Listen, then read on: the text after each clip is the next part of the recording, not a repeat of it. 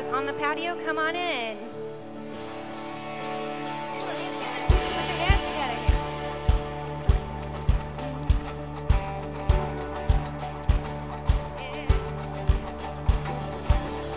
I saw Satan fall like lightning. I saw darkness run for cover. But the miracle that I just can't get over, my name is registered in heaven. I believe in signs and wonders. I have resurrection power. Still the miracle that I just can't get over, my name is registered in heaven. My praise belongs to you forever. This is my testimony from death to life. 'Cause grace rewrote my story. I'll testify by Jesus Christ the righteous. I'm justified. This is my testimony. This is my testimony. Yeah.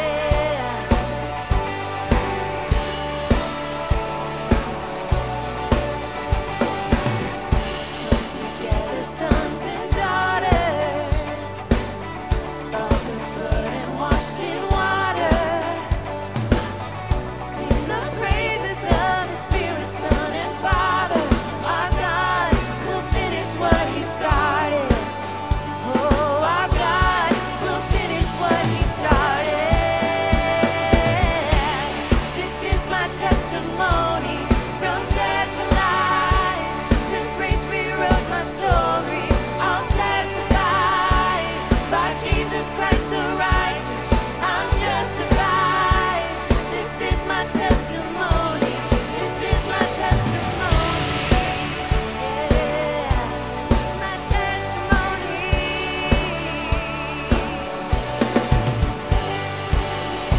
Guys, put your hands together. What can wash away my sin? Nothing but the blood of Jesus. What can make me whole again? Nothing but the blood of Jesus.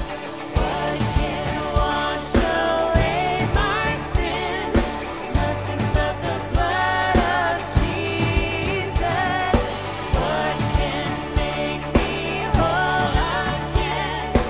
Nothing but the blood of Jesus.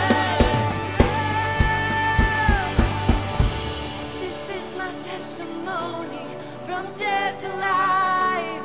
'Cause grace rewrote my story. I'll testify by Jesus Christ the righteous.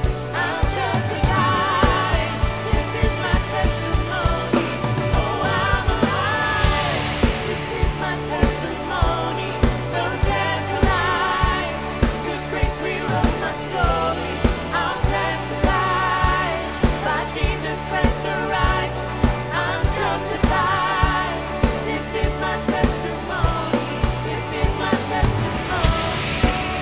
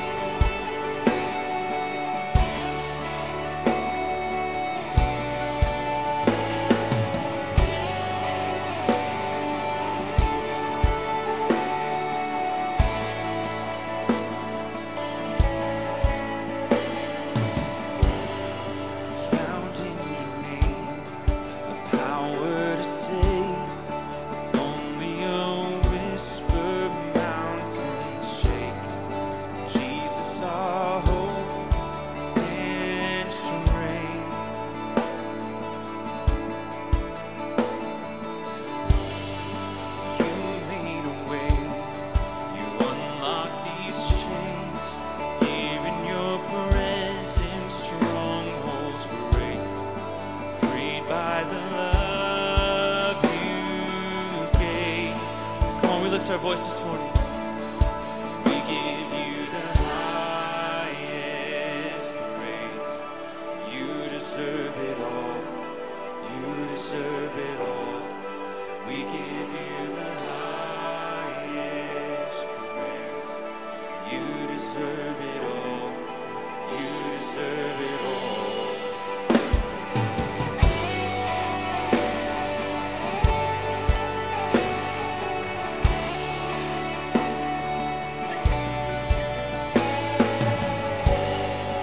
There on a tree, a merciful King, broken and shamed for all to see.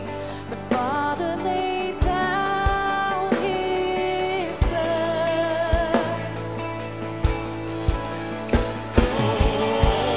And from darkness to light, death lost to life, heaven and earth will join and sing. Jesus has overcome. We give you the highest praise. You deserve it all. You deserve it all. We give you the highest praise. You deserve it all. You deserve it all.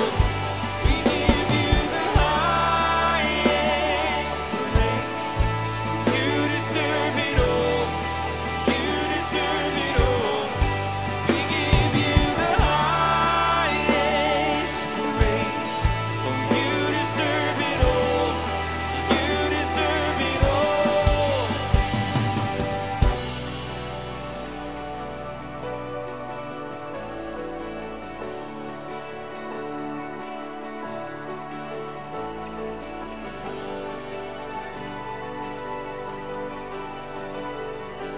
Every breath in my lungs, my heart cries out, to you belong the glory. Through every loss, victory, my soul will rise to only bring you glory. With every breath that's in my lungs, my heart cries out, to you belongs the glory. Through every loss or victory, my soul will rise to only bring you glory. We bring you glory. We give you the highest praise. You deserve it all. You deserve it all. We give you the highest praise. You deserve it all. You deserve it all. We give you the highest praise. You deserve it all. You deserve it all. We give you the highest praise. You deserve it all. You deserve it all.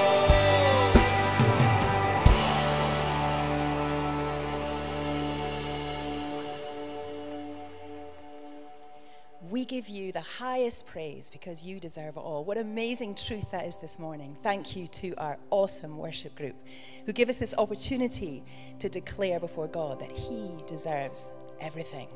The highest praise. My name is Mandy Cato and I'm the Next Steps pastor here at Harbour Point. And I have the joy this morning of welcoming all of you. I've already met some of you who are here for the first time. And to you, you get a special welcome. And I know some of you have already been to the starting point for our gift. And so I can tell you about all the great things we have happening at Harbour Point. Things like Alpha, which is an 8-week course. We're just in week 3, and it's so fun. We have 3 large groups of people from all ages, 17 all the way up to more than 17.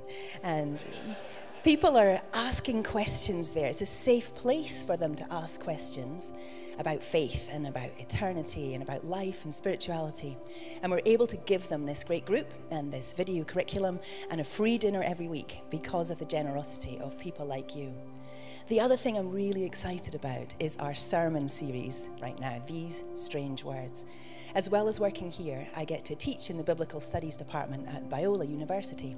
And so I am very excited that as a church, we are digging into the Bible. And we're looking at how did it come to be, who wrote it, and how do we explain some of the strange words we find in the Bible? And how do we apply them to our lives? This approach to biblical knowledge and honoring the Bible is one of the reasons that my husband and I chose to come to this church. And it's one of the reasons that we choose to give. You'll see up on the screen opportunities for you to give, to step into this ministry with a regular online donation or a one-off gift. And maybe God is calling you today to step in a new way, in a bigger way. Shall we pray together? Father God, thank you that you deserve all of our praise. You deserve our resources and our time. And Lord, I pray that today, through your Holy Spirit, we would be fully present in this service, listening out for what you have to say to us and being part of this amazing church. In Jesus' name, amen. Amen. Well, I want to sing a new song together this morning, and this song has been on repeat for me for this whole year, and I've been waiting for the perfect time to sing it together. It's helped me see and experience God's consistent character in every part of life, and it's given me hope for the good things and the good future that he has. So I want to sing this chorus, teach you this chorus. It's simple, it's beautiful. It goes like this. I've witnessed your faithfulness. I've seen you breathe life within. So I'll pour out my praise again. You're worthy, God, you're worthy of all of it. Your promises never fail. I've got stories I live to tell, so I'll pour out my praise again. You're worthy, God, you're worthy of all of it. Try and sing that with me. Sing of his faithfulness. I've witnessed your faithfulness. I've seen you breathe life within, so I'll pour out my praise again. You're worthy, God, you're worthy of all of it. Your promises never fail. I've got stories I live to tell, so I'll pour out my praise again. You're worthy, God, you're worthy of all of it.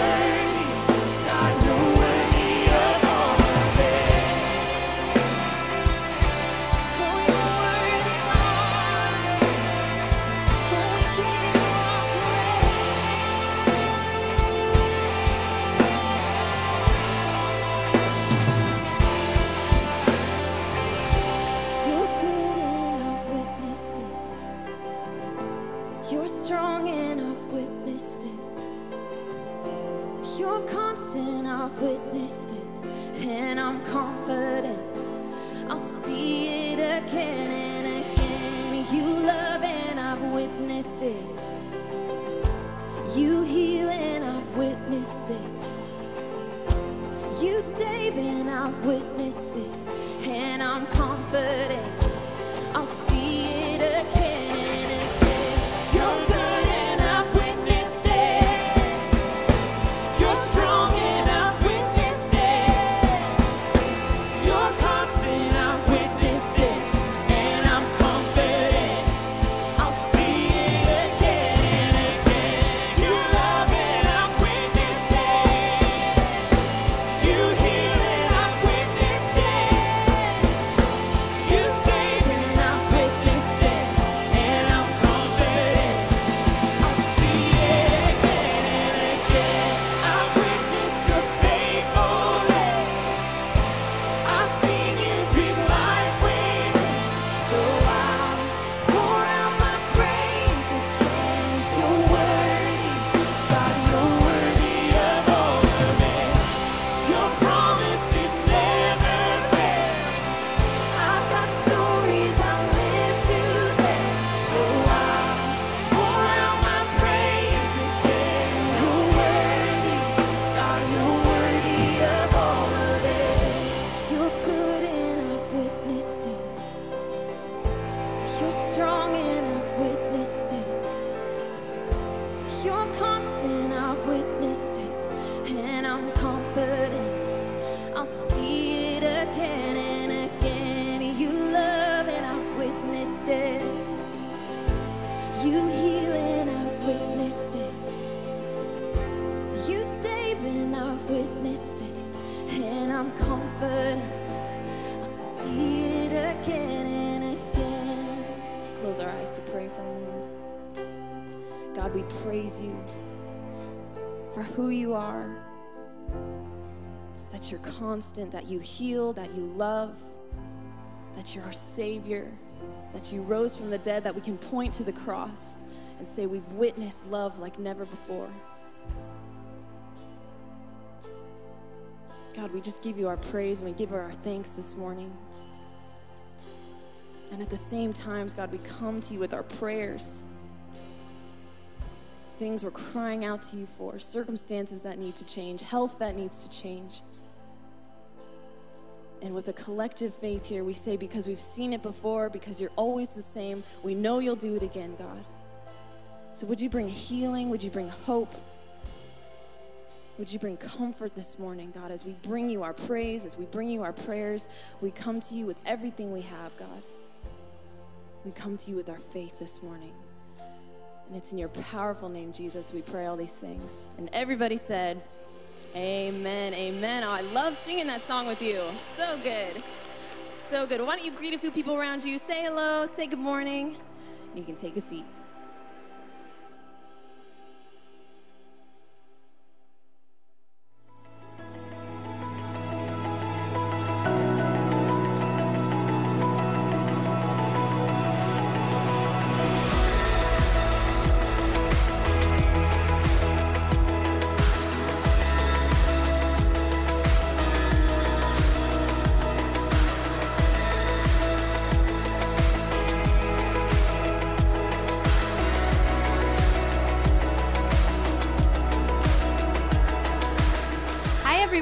Welcome to Harbor Point. I'm Becky and I'm the junior high pastor here. It is so good to be together today. Whether you're watching with us online, here with us on campus, welcome. We are so glad that you've chosen to spend part of your weekend with us. And if you're new here, you should know this. We are a church of imperfect people without all of the answers, where all are welcomed, all are challenged, and all are loved by God. So wherever you are in your spiritual journey, just know that you're welcomed here.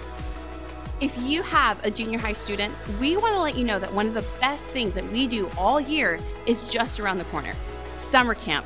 And this year, we are headed to Hume, SoCal from June 12th through the 17th. And it is not too late to sign up. Camp is one of the best ways for your students to get connected here, hands down. From making friends, to getting to know their leaders and staff, to just having some time away from their busy schedules to have fun and grow deeper in their relationship with God. It is a week filled with incredible worship, powerful speakers, and fun activities. You don't want your student to miss out on this awesome experience. You can register your student online or through the link on the screens in the chairs in front of you. Another highlight of summer is our Summer Nights VBS. And with the end of the school year quickly approaching, we know that you might be starting to make your summer plans. We want to make sure that you save the date for our annual week-long camp for kindergartners through 5th grade. Each night, kids are going to experience lessons from the Bible and live worship. They will enjoy dinner, crafts, and games, and learn about opportunities to serve. You won't want your kids to miss it. So save the date for Summer Nights VBS on July 10th through the 14th. Well, thanks so much for being with us today. Follow us at harborpoint.church to stay connected throughout the week. It is so good to be together as we continue in our series, These Strange Words. All right, hey everybody, good morning. Good to see you guys. Hope you're doing well. If you're new with us, glad you made it here. I know there's lots of places you can be on Sunday morning. We're really grateful that you're with us. I hope that you find very, very quickly that as we talk about it a lot around here, we don't have all the answers. We don't have it all figured out. As a community of people, we're aiming our lives at Jesus. And as far as that goes, we know that nobody does that perfect. And so we need each other to do it, and we need each other to, and watch this way. Everybody has a next step, and we need each other to kind of help us do that together. If you're outside in the tent, welcome. Glad you're with us. Those of you who are joining us online, also great to have you with us. Those of you guys who made it here, obviously the best expression of our church community is when we get a chance to be together. And I got to tell you this, just to prepare you right out of the gate, this talk, I broke a record in terms of the number of slides that we've had. I've never had this many slides. And I'll give you fair warning. So I'm just going to tell you, there's going to be a moment where I'm going to go, it's going to get even more like, you're going to be like, are we going to keep going like this? And the answer is yes, it will get worse. And then I'll promise I will land a plane. But you will be thinking, my goodness, where is this going? And then I promise I'll land the plane. Okay, cool, everybody ready? Okay, let's start with some critical questions. First of all, let's just start with this critical area thing. And this is just, I'm going to do this fast, but things people admit to not understanding. So these are things, I'm just going to give you a list of things people admit to not understanding, but they may not always admit it in every circumstance, but they admit it every so often. And here's a couple things. First of all, people will talk about it, but not understand. Stock market. Oh yeah, the stocks are up and down. People are selling and buying crazy. And what does that mean? I don't know, but I know we should worry about it. I mean, that's people, some of you get that. You're in finance. You're like, I get it. You should ask me. In fact, here's my card. You can't put your card down. But a lot of people are like, I know I'm supposed to care about that and it has some effect on or whatever, but I know when it's bad, it's bad. That's all we know. Okay, great. Now, things people admit to not knowing, not understanding. Why fridge has a D, but refrigerator doesn't.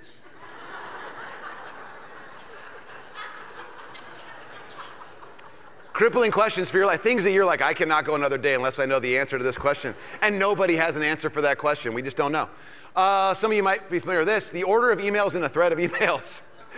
Where it's like, if you answer the middle email, where does that rank the next email? And you cannot find it, especially in a big group. It's like, forget it. I don't know. Just text me. I don't know. Okay? Things people don't admit to not understanding. Dry cleaning.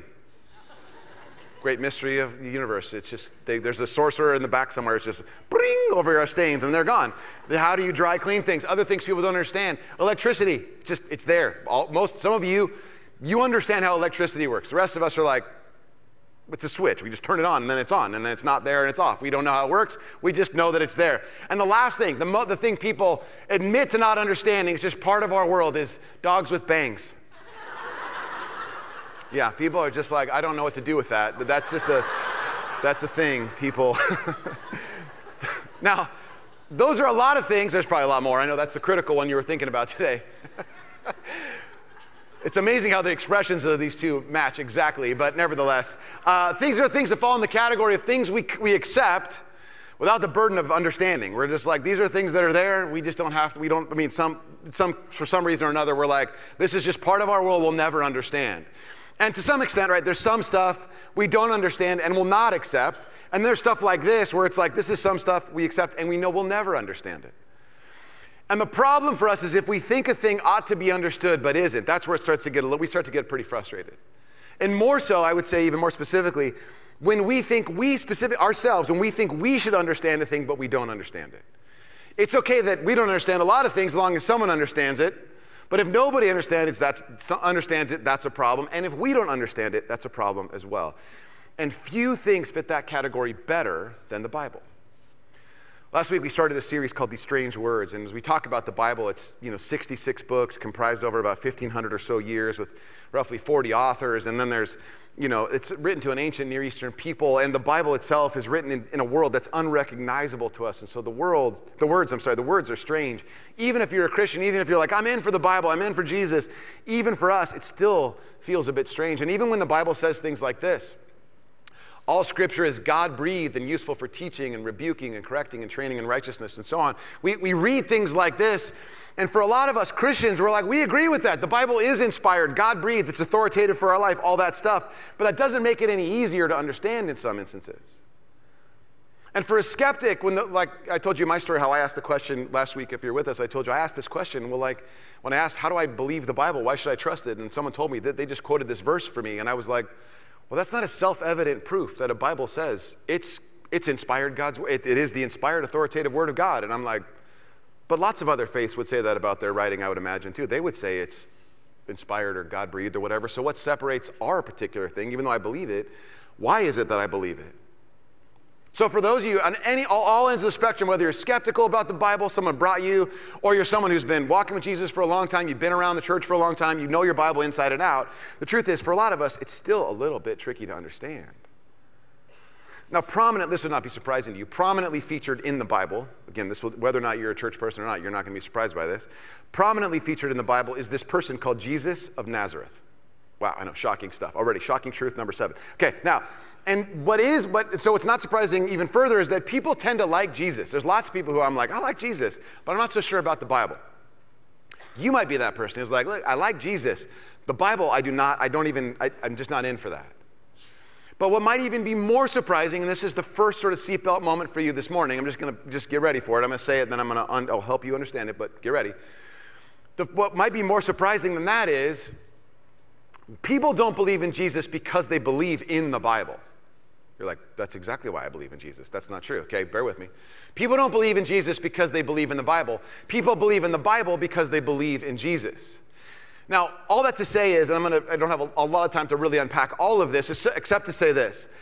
The Bible, even if you don't believe in it as God's word, even if you don't believe in it as God's word, which the reason why we believe in it as God's word is because of Jesus, but even if you don't believe in it as God's word, it's still reliable. In fact, as a historical document, the Bible stacks up against almost every other ancient document, in many cases way, way better in terms of its reliability, in terms of what it's reporting. Now you, like I said, you may not believe all of the Bible, but you like Jesus, so let's do this. Let's just start backwards. We'll start at Jesus and work our way backwards. Because most people, it turns out, they kind of like Jesus. They're just not sure about the Bible. So let's just start at Jesus and work our way backwards. Now, some of you will ask the question, fair question, how do I know if Jesus is even real?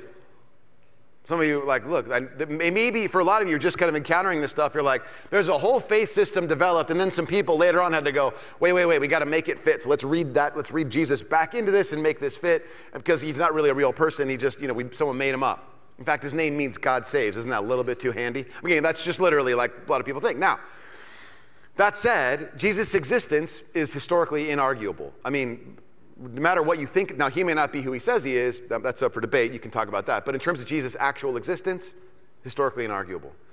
One writer, he's one of the books we recommend every so often, a book called The Problem of Jesus, a guy named Mark Clark. We talked about him last year, but here's what he says. We'd be able to construct the following picture of Jesus from secular history alone. So these are not people who are like, I'm all about Jesus. These are people who are outside of the community of people who follow Jesus. This is the research from secular history alone. Jesus was a Jewish teacher. People believed he performed miracles and exorcism. He believed he was the Messiah. He was tried and crucified under this governor named Pontius Pilate as a criminal during the reign of Caesar Tiberius. And despite his death, his followers believed he was still alive and worshiped him as God. Now, again, he's not saying the secular sources are affirming all of those things. They're just simply saying all of the community of people who follow Jesus, this is what they believed, and here's what's reported about this person, Jesus, which means he existed. So we have this person who did exist named Jesus of Nazareth, who did generate a following. And some of you will say, yeah, okay, cool, there's this person, Jesus. Yes, there's a Jesus, but he's not the one of the Bible. There's a person named Jesus, he's from Nazareth, okay, but he's not the one in the Bible. In fact, what you hear a lot is, and this might be you, People are like, the Jesus of the Bible, there's like powerful men who constructed a version of Jesus to advance their political agendas. And anytime there was sort of a contradictory version of this person of Jesus or the community of people who followed him, then they just silenced it to kind of advance their own political stuff. And so the Bible, in essence, is a fabricated document that was made or constructed for a political power grab, and that's the Jesus that we got. A lot of people think that. One of the books we're recommending during this series is a book called Why Trust the Bible. Some of you grabbed the copy. We have a couple, I think, still in the lobby. You can take a look at it. But here's what one scholar says. She says, look, this is by Amy Orr Ewing. On the whole, the New Testament books, New Testament is the part of the Bible which includes Jesus' life and ministry. It includes a little bit of the early church and some letters that get circulated among the early church, and so on, other stuff too. But on the whole, the New Testament books made their way into the church naturally. So to say, not by some powerful group of people who are trying to manipulate it. They were accepted from the time they were written by the apostles and evangelists in the church across the world. Those books that were questioned were not accepted or rejected because of a fiat, that's to say an official decree. They're not accepted or rejected because of an official decree by a group of powerful men. Rather, a consensus emerged in the church from the earliest times, either recognizing the authority of a book or rejecting it. In other words, it's a pretty democratic process. The church community that forms in the ancient Near East, there's all of these folks are spreading around and they're starting to talk about this person of Jesus, and people who'd never met Jesus but are reading and understanding who this person is, they start circulating these letters that have a consistent message and have sort of this overlapping kind of thing, and people are like, this is what we're calling this the way in which these church communities begin. And people aren't writing, they aren't sitting down to write the Bible. A lot of times they're just writing an account of a thing, or they're telling a thing, or they're writing a letter, and they're sharing it among these churches. And all of a sudden, this group of people begins to start saying, I think this is how we ought to this is the way a church ought to run, because it's consistent across the board. And so you get, we start talking about the New Testament inclusion criteria, here's what they are, how these things became the Bible. First of all, were they widely used? Were lots of different churches in lots of different contexts, taking letters that might have been written to one church going, this might have some value in some other churches, how they handle a situation, right? Then you have, or an account of Jesus. Then you have the apostolic authorship, meaning was it written by an apostle? Someone who's got the highest level of leadership, had an encounter with the risen Jesus, all of that stuff. We go, that person, we should trust their leadership. And lastly, is the message sort of in alignment with everything else that's already been written? Like nobody's giving us like all of a sudden a wild curveball. It's like, wow, nobody else is saying that. We're going with that. So in essence, what you have is this group of people by the 4th century who are like we got to figure out, all these people have been using the same kind of stuff, which meant nobody could then offer an alternative form of Jesus. Like no other faith system could say, we're the true version of Christianity, and this is the true version of Jesus, because it would be tested against these things. It's still valuable today when someone else says, I have a new version of Jesus. It's like, well, does it even meet this criteria? So you get all of this stuff, meaning it wasn't just a group of powerful men who were like, we've decided now what the Bible should be. The people decided it, and then it was like, we got to make sure that nobody else tries to add anything else as soon as all of the wide usage and everything else was kind of happening. So it was really a democratic process in a lot of ways. Now, regarding liking Jesus and the Bible, we eventually have to run into this question. Because a lot of you will say, I like Jesus, I just don't the Bible, so, and I get that. The question you're going to have to run into eventually is, how did Jesus regard the Bible? What did he think about the Bible? You have the Bible, you have Jesus, and then you have the question of what did Jesus think about the Bible itself? And this is where it starts to get a little bit more uncomfortable if you're a person who likes Jesus but not the Bible, because here's what Jesus says about it. Matthew 5:17. Famously, Jesus says, do not think I've come to abolish, that is to say, get rid of, the law or the prophets, that's to say, the whole Hebrew Scriptures. Don't think I've come to abolish the law or the prophets, the Hebrew Scriptures. I've not come to abolish them, but to fulfill them. Now, why that's a problem is all of a sudden you have this person of Jesus who doesn't just see he doesn't just like the Bible and think it's good. He's actually saying everything that the Hebrew Scriptures are pointing to is going to be fulfilled in me. I'm the person who's going to make all that stuff come together. I'm the culminating moment, which means he's got more than just a high value of it. He's the continuation of the story that starts in the Hebrew Scriptures, and it comes to fulfillment in him. So all of a sudden you've got a problem if Jesus is just a person who you like, but you don't like the Scripture because Jesus has a pretty high value of it. Furthermore, if you've been around the church, or you've read enough, or you've asked the question, even if you just sort of been around it, even in sort of a distant sense, you've kind of been aware of there's something that seems critical to Jesus' mission to fulfill. Like the thing that he's here to do And it falls into the category for a lot of people because you hear it a lot. It falls into the category of, I'm just going to accept this without understanding it. And that's where most of us will start. That's where I started when I was in junior high. I told you this was kind of my story. But it is also one of the most problematic things for me. When I was early on in sort of investigating my own faith and kind of like, okay, is this for real? This is one of the things people said all the time that I generally just put in the category of, I'm just going to accept it even though I don't understand it. And to say now that you're going to understand it perfectly, that is what we talk about it, that's just not true. But I'll just give you at least a sense of the way the Bible works with this statement that all of you have seen, but maybe never really thought about why it works. Here it is. This statement, Jesus died for our sins. Amen. Okay, we're done. There we go. Let's just wrap it up. That was it. There we go. Now, the statement is everywhere, and it's so common. Most of us are like, we just don't question it. I was walking by upstairs, this week. Their kids are writing down things that they're counting their blessings, and a kid wrote with kind of really wonderful sort of primary grade writing, Jesus died for our sins. And I'm like, way to go. So we understand that it's a thing we ought to believe, but understanding how it all works was a problem for me. And here's why it was a problem. I wanted to understand the mechanism of how it worked. Here's Jesus, an innocent guy. He's killed. And I'm like, that's tragic. I get that. And then everybody in the church that I ever talked to was like, then they just made this jump. This innocent guy died on a cross. He wasn't the only person who died on a cross. Romans executed a lot of people on crosses. But here's this guy who died on a cross. And they were like, and then he died for our sins. And I was like, seems like we jumped a lot there. Like there's a guy who died and all of a sudden, thank you for dying. I didn't understand that. And for me, that was always an issue. And I just want to tell you how that became a thing was a big deal. And Christians claim it. And I was like, did we just put that back into the story or is there something else to it? Now, here's what I'm going to do. For the remainder of our time, you're going to drink from a fire hose. Okay, it is going to come at you, and you're going to be like, whoa, slow it down. Can we turn off the water pressure? I don't have time to turn off the water pressure. So get comfortable because it's going to be uncomfortable for a little bit. And I have to tell you, if you're also a person who's a bit squeamish, the only way to tell this story is by using the word blood a lot, which you're going to be like, really? So if that's you, and you're like, I don't know if I can handle this. You know what? I get it. Grab a donut. We'll see you guys later, okay? Just because that's what I got to talk about, okay? Now, so are we okay? Are we ready for this? Okay. So here's a lot of ways I could tell this story. I'm going to do this relatively quickly, and we're going to try to make this work. Here we go. In Genesis chapter 15, so remember, I'm going to circle, fire hose, the plane will land. That's a lot of metaphors. They're all mixing, but here we go. Genesis chapter 15. After this, the word of the Lord came to Abram. Abram will eventually be called Abraham, and it came to him in a vision. After this, by the way, Abram and a couple of his buddies, they go, like a couple hundred people, they go actually, and they steal back some goods that were taken from them, from local.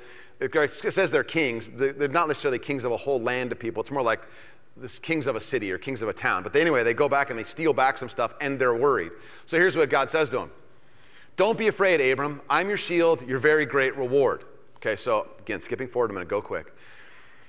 Then God says to him, he took Abram outside and said, look up at the sky and count the stars, if indeed you can count them. So God takes Abram out to, oh, by the way, I should say this. In the ancient Near East, blessing, which is to say that you can tell that God's favor is upon you, the life of happiness and fullness, that's whatever that is. Blessing is always tied at least to two things. And one of those things is offspring, the number of descendants that you have, and then also the land that you can possess.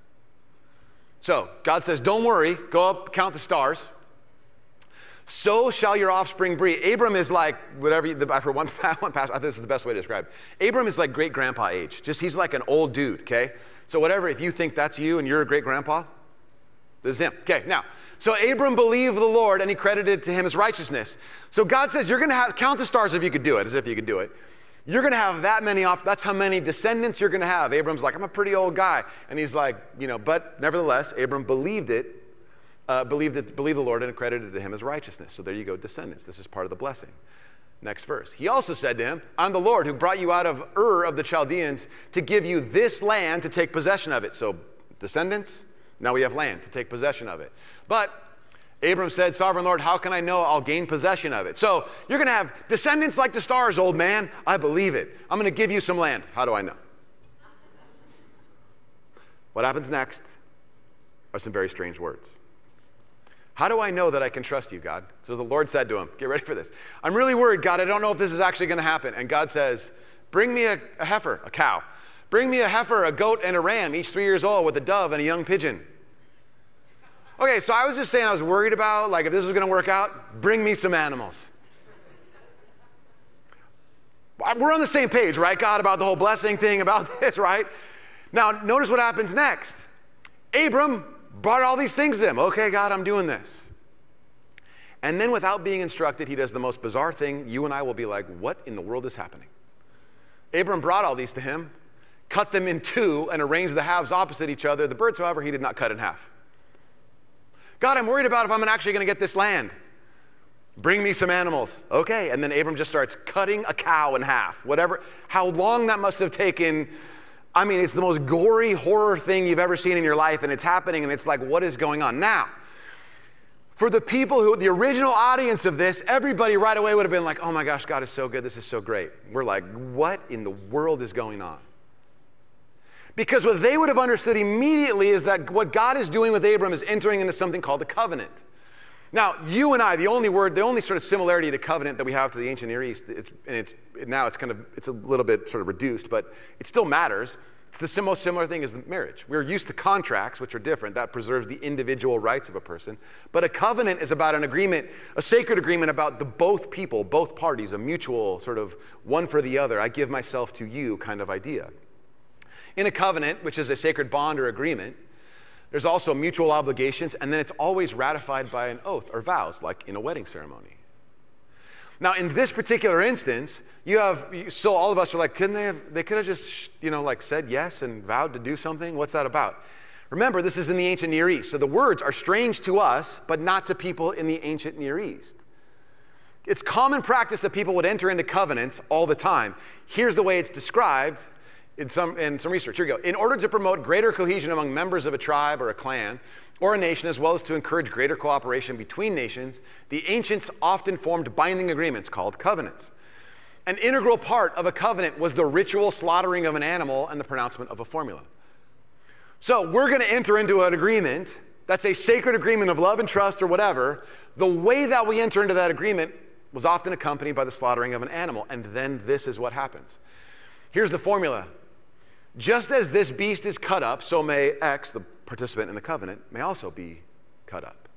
Like, might this happen to me if I don't hold up my end of this covenant agreement? Most likely the parties making the covenant thereby declared that whoever might break the agreement would likewise be killed. So God is like, look, Abram's like, I'm worried about the land. And God's like, no, get me some animals. And Abram's like, yes, this is going to be a covenant agreement. God's going to own up to his part. I got to own up to my part. That's great. I'm in for this. And what would happen in the ancient Near East, when people would have an agreement of this kind of level of covenant, what they would do is walk in between these animals, which are split apart. So you have these animals. It's a gory thing, right? It's gnarly. Then there are all these people apart. They'd walk in and they would have the agreement in the midst of the animals, assuming that this was the formula then. Might this happen to me if I don't live up to my end of the bargain? Okay, some of you are like, the plane is really circling and I don't understand what's going on. Stay with me. Skipping down a little bit. So Abram spends all day, imagine, having to cut these animals in half and set this up. He goes into a sleep. Here's what he sees. When the sun had set and darkness had fallen, a smoking fire pot with a blazing torch appeared and passed between the pieces. Now let me say really quickly. Anytime you see that God's presence is represented, what's called his manifest presence, his up-close presence among the people, it's often represented as fire or smoke or something like that. And so here you have the fire which is appearing and passing between the pieces. And on that day, the Lord made a covenant with Abram, saying, to your descendants I give this land. Now, what you have to understand. There's an agreement. Now, what's critical to understand here is, in a typical, like we talked about, typical ancient Near Eastern covenant ceremony, people would walk in together. Two parties would meet in the middle. Only in this case, you have only one party meeting in the middle. What that means then, you have God's presence in the middle of these two things, which means that God's intending to demonstrate to Abram at this point, God will bear the responsibility for both parties in the covenant agreement. That means it's not so that if Abraham or his descendants fail, it's God who takes the penalty upon himself. Now, that being said, some of you are like, that's Abraham's descendants. Abraham has a kid, Isaac, and Isaac has two kids, Jacob and Esau. Jacob changes his name to Israel. Israel has 12 sons, become the 12 tribes of Israel. And you're like, that's great for people who will later call themselves Jews. But what does that mean for us? The Bible will tell us that people who follow Jesus are grafted into that family, which makes us by faith descendants of Abraham as well. If Abraham and his descendants should fail in their ability to uphold their end of the bargain, the covenant agreement, then God will take on the penalty for himself somehow. Fast forward 500 years. Fire hose still coming at you. Here we go. Fast forward 500 years. Moses is charged with leading God's people out of captivity in Egypt. One of the ways God rescues his people is by sending multiple plagues to come over the land of Egypt until God's people are rescued out of captivity. The last plague is a plague that's intended to take out the firstborn of all of the livestock and the people and everything else. But God gives his people a solution, and here's what it is. Tell the whole community of Israel that on the 10th day of this month, each man is to take a lamb for his family, one for each household. Take care of them, the lambs, until the 14th day of the month, when all the members of the community of Israel must slaughter them at twilight. I know it's a lot of blood. Then they are to take some of the blood and put it on the sides and tops of the doorframes of the houses where they eat the lambs. And on the same night I will pass through Egypt and strike down every firstborn of both people and animals, and I'll bring judgment on the gods of Egypt. Side note, the Pharaoh, the king of Egypt, regards himself as a god. I'll bring judgment on all the gods of Egypt. I am the Lord. The blood will be a sign for you on the houses where you are, and when I see the blood, I'll pass over you. No destructive plague will touch you when I strike Egypt. This is celebrated in the spring. It's called Passover. You might have heard of it. Now, by the way, I should say this, so we'll keep on going for a moment here. There's an innocent lamb that's killed, a perfect, done nothing wrong, innocent lamb is killed, blood placed on the doorpost, death passes over. And note, some of you might be going, look, I don't believe this. This is so far-fetched, I don't believe this. I just want to remind you, Jesus does believe this, and he actually sees himself as part of this story. Again, problematic to like Jesus, but not like the Bible. It's just, you have an intellectual issue there. There's another Jewish holiday. Let me skip forward a little bit. It's the most sacred day in the Jewish calendar. It's called Yom Kippur, the Day of Atonement. Here's how it works. The high priest shall slaughter the goat. There's two goats being offered here. One's going to be killed here. The high priest shall then slaughter the goat for the sin offering for the people, and he shall sprinkle it on the atonement cover and in front of the atonement cover. In the tent of meeting, which will eventually become the temple, there's an inner part of it, an inner part called the Holy of Holies. In there is the Ark of the Covenant. If you guys ever saw, Ark is just a word that means box or container. You guys ever saw Indiana Jones, the Raiders of the Lost Ark? There you go, okay? Now, on top of that is a lid. There's like angel wings that come over it like this. It's really ornate and beautiful. And in that middle, where the angel's wings kind of meet in the middle, that spot right there is called the mercy seat. And this is where this is being sprinkled. So there's blood being sprinkled on that place called the mercy seat, or the atonement cover. By the way, the word atonement means covering. So you're with me here. In this way, he will make atonement for the most holy place because of the uncleanness and the rebellion of the Israelites, whatever their sins have been. This is about the Israelite, all of the people's sins. The high priest is to lay let me back up real quick. That being said, all of the people's sins are being covered by this sacrifice, again, of an innocent animal, blood being spilled on the place called the mercy seat. Skipping forward a little bit, the second goat. The high priest is to lay both his hands on the head of the live goat and confess over it all the wickedness and rebellion of the Israelites, all their sins, and put them on the goat's head. So there's this other goat, and the high priest puts his hands on the goat's head and confesses all the sins of the people and says, we're putting all the sins on this goat. He shall send the goat away into the wilderness in the care of someone appointed for the task. That goat has another name. You've heard of it before. You just didn't know where it comes from. That goat is called the scapegoat. That's where it actually comes from. So all of the burden of all of the people's blame, sin, is put on this goat, and it's sent away, taking the sin away from the people. So this goat is like a sin sponge that just wanders into the wilderness away from the people. To recap, God and Abraham make a covenant. God bears the burden for both parties, leaving Abraham to not have to bear the burden of being faithful to the covenant. And if you read the Bible, it turns out people, human beings, we're not great at upholding our end of the bargain with God. But God bears the weight of both of those things.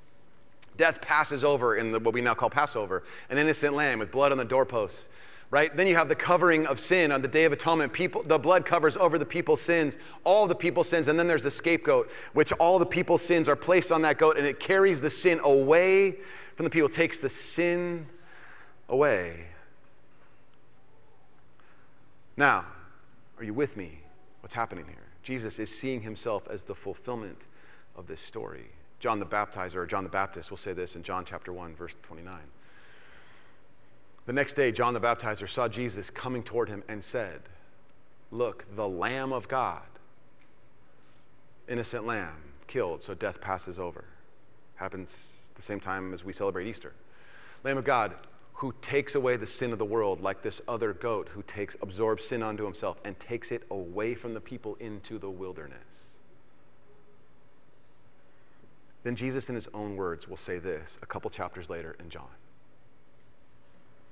You study the scriptures diligently because you think in them that you'll have eternal life. He's talking to his critics who are like, we're all about the scriptures, and you're kind of this wild person who's saying these things. And then here's what he says, right in their face. These are the very scriptures that testify about me. All of the Hebrew scriptures, they're just pointing to me. And yet you refuse to come to me to have life. Jesus saw his whole ministry as a culmination of the Bible. The whole thing, everything was wrapped up into this person of Jesus. Everything, all the Hebrew scriptures pointed to this moment. And we don't have much choice then about to like Jesus and not really so much the Bible because of the way Jesus regarded the Bible.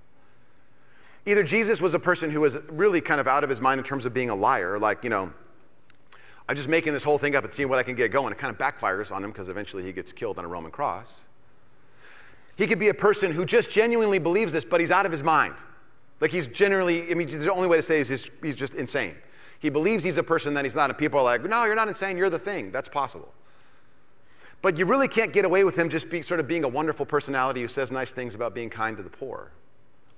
Because he sees himself as the culmination of this whole story. The whole thing pulls together in this moment. And so we look back at the Bible and go, oh, this is why we believe all of the Bible, because Jesus is that person. He can't just be sort of a nice guy who says wonderful things. Some of you are like, okay, I think I sort of get it now. I mean, so that's a lot. The fire hose was coming at me, and I had a teacup, and it was like, that's all I got. So you could either try to, memorize this message, or I even left out a bunch of stuff too. But you're like, how do I explain this to myself or other people? You could try to recount this whole message, or you could do what Jesus told his disciples to do, which is this. On the night of his betrayal, Jesus took bread and gave thanks, and he broke it. Broke it. This is my body, which is given for you. Do this in remembrance of me. In the same way, after supper, he took the cup, saying, this cup is the new covenant, there's our word, in my blood, which is poured out for you. There's this whole picture that's embedded in this bread and this cup, and it's an ancient story that tells about how this God intended to rescue his people even from their darkest stuff, and it culminates in the person of Jesus. And it tells the story just in the bread and the cup, these 5 words, how Jesus died for our sins in this new covenant. At the heart of Jesus' ministry is that statement. Some of you are like, I'm not sure about the Bible still, but that might have put a lot of closure on at least the idea of what Jesus believes about himself. And some of you, this might be a moment for you where you go, okay, I'm choosing to believe this now. I don't have all the answers, like nobody here has all the answers, but that's the clarity I needed. And for you, maybe this is a moment where you just simply say, and you don't know what the magic prayer is, there's no magic prayer, just simply this: I believe, Jesus, I needed you, I confess that I needed you, that you are who you say you are, and I don't understand all of it, but yes, I believe. So here's what we're going to do. We're going to have a moment to receive communion, to take in that picture of the bread and the cup that tells the whole story of Jesus' ministry, the culminating moments of the entire Bible, which meets right there at the cross. Let's pray together. Jesus, we're grateful that you give us a simple symbol that tells the whole story.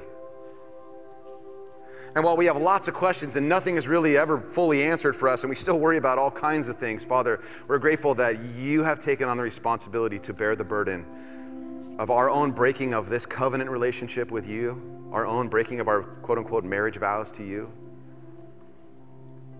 And you give us a picture of it in the bread and the cup that tells the whole story. And Father, these words in the Bible, they're strange to us, but the bread and the cup, those are simple and clear. And Father, we freely receive those now. And so would you hear our confession to you, our needing of your rescuing power, your grace, your goodness, your love. So Jesus, we give you this time right now to receive and celebrate communion. In your name, Jesus, we pray. Amen. Instructions for communion are on the screen. I'll close this in a moment.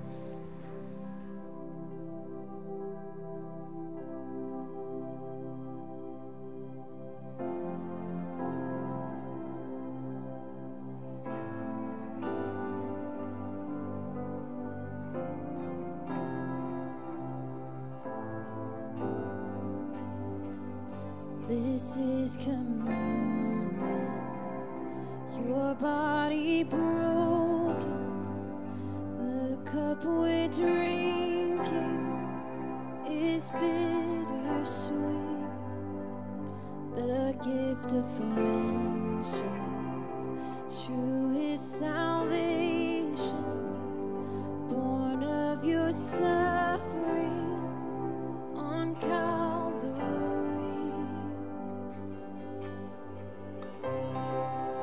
We remember the sacrifice of love. We remember the blood poured out for us. We remember the only Son of God upon the cross. We remember the price you had to pay. We remember the wounds that made a way. We remember the Lamb for all the slain upon the cross.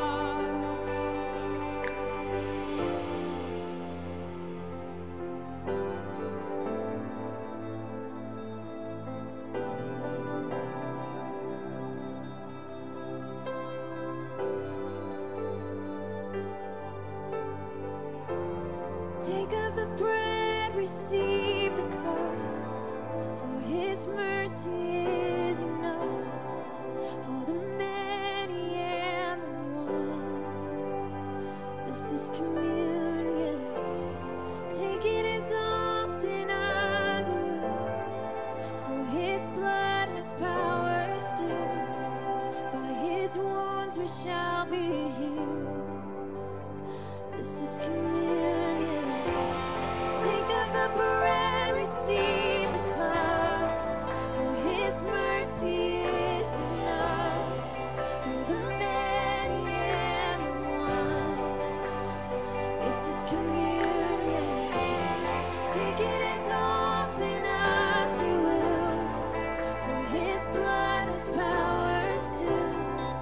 By his wounds we shall be healed. This is communion.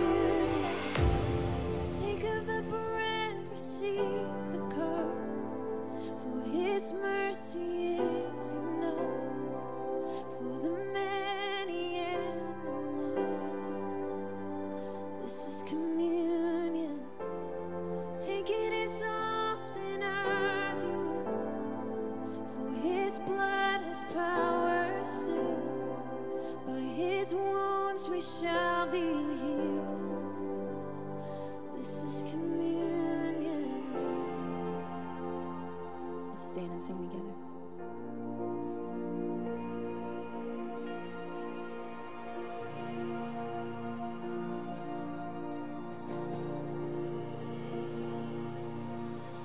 There was a moment when the lights went out, when death had claimed its victory.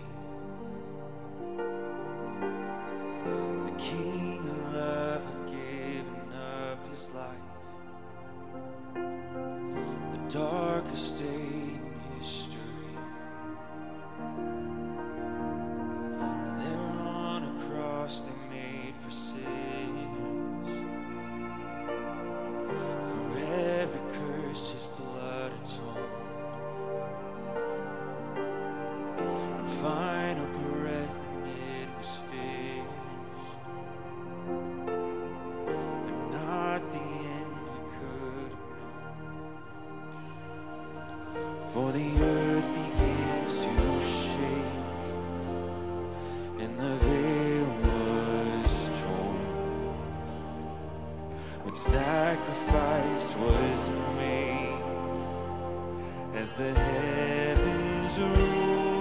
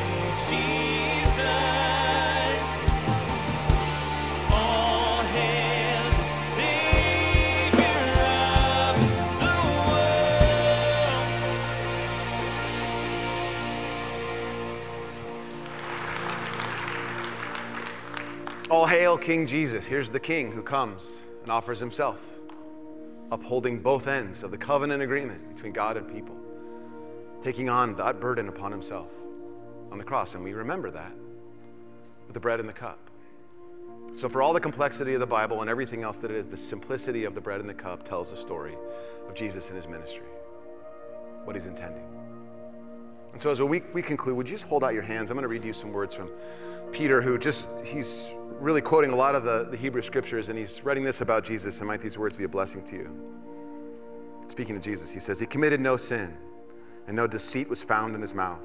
And when they hurled insults at him, he did not retaliate. When he suffered, he made no threats. Instead, he entrusted himself to him who judges justly. He bore our sins on himself in his body on the cross so that we might die to sins and live for righteousness. By his wounds you have been healed. For you were like sheep going astray, but now you have returned to the shepherd and overseer of your souls. Might we receive the grace that comes in this picture of the bread and the cup. Might we return to the shepherd and overseer of our souls. And whatever it is that you face, whatever joy or triumph or sorrow or tragedy, whatever gladness you might experience this week, might the love of the Father and the grace of the Son and the fellowship and comfort of the Holy Spirit be among you all. In Jesus' name, amen. So great to be with you folks. If you have needs for prayer, people would love to pray with you. We'll see you guys next week. God bless you.